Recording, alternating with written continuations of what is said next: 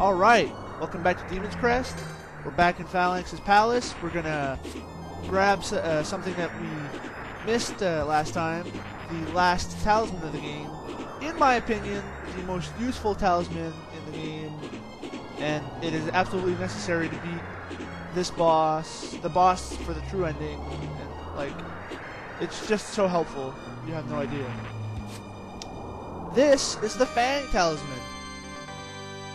Cut forward a little bit.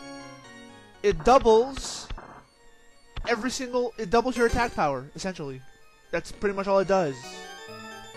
We normally do 10 damage to Greywan, now we do 20. He will take 4 hits to kill. Fuck you, Greywan. Forever and ever and ever. One more hit and you are dead. Goodbye. Good times. I think the reason that most people find the next final boss that we're going to encounter and the quote unquote hidden final boss is because they use the armor instead of using the Fang. It makes everything so easy.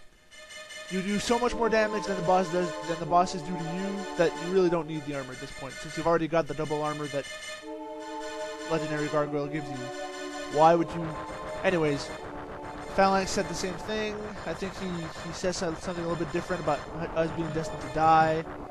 He'll say something different when he transforms into his next form as well. He only takes like a few hits to kill too, like 2 or 3. It's pretty funny.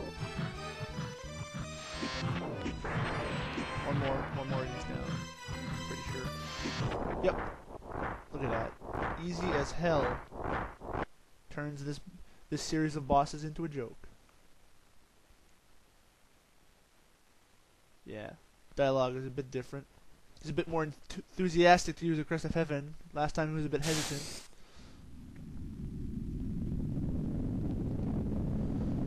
Second phase is still the same. I like how the Fang Talisman looks slightly different in the inventory thing on the upper right than did back in when we got it. Pretty cool. Oh shit! Time to actually beat him again. Really easy fight with the Fang. He takes so much less. Like it will take 12 hits to kill because he has 127. Well, 13 hits to kill. He's got 127 health, and you do 10 damage now every time to him. So 13 hits to kill. The threshold. I don't even think. Yeah, he doesn't even finish his thing yet. Look at that. That was a complete joke. Oh, but he's not done yet this time. Oh, it was only a shadow. What? Oh, shit. What's going on?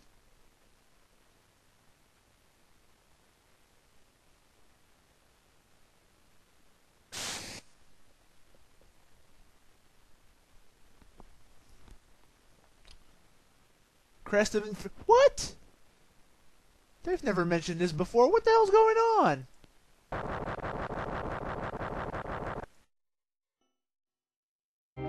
So you'll notice that I have full health again. I intentionally died to the boss because this boss is kind of a pain. He's one of the really hard bosses of the game. So I decided to start off fresh, get myself get my chances up. Say hello to true Phalanx.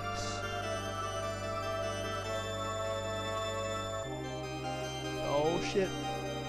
So this is, yeah. This boss is really tough. The floor will hurt you, that will hurt you. The only way to hurt him is to shoot him in the mouth. Only when he lifts his arms and lowers his, lifts his upper arms and lowers his lower arms.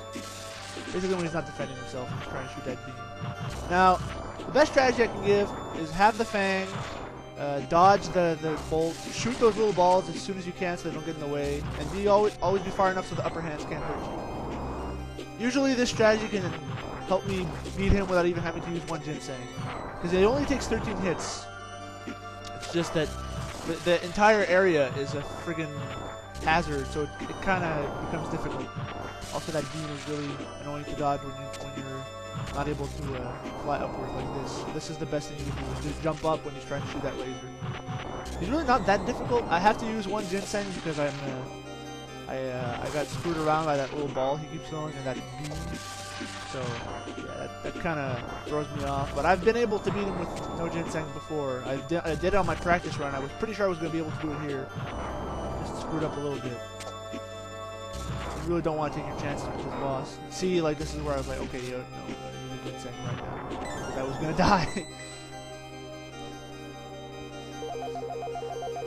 But yeah, don't get too impatient with this boss. Just take your time. He's not that difficult.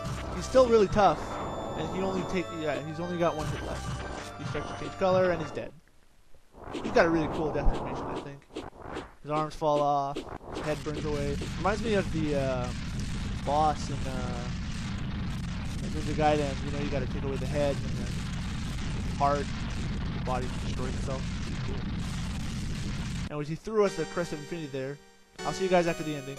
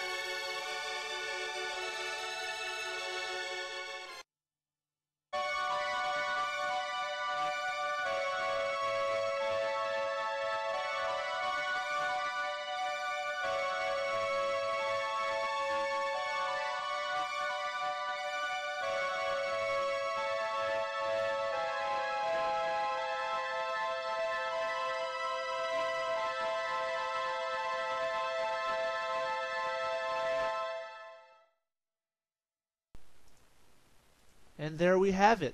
The ending of Demon's Crest. Hope you guys enjoyed it. I sure did.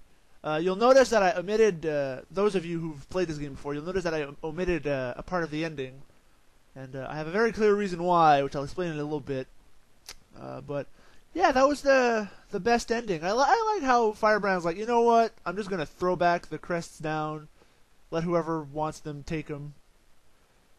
Such a dumbass. I mean, come on, Firebrand. Also, you get this nice little shot of the Heaven's Crest here, which I thought was pretty cool. And I guess that's it. I guess I guess the LP's over with. I guess we're done. So I have to see you guys next time or something. But I can't, so I guess I'm gonna just have to, you know, go away. Where will I go now?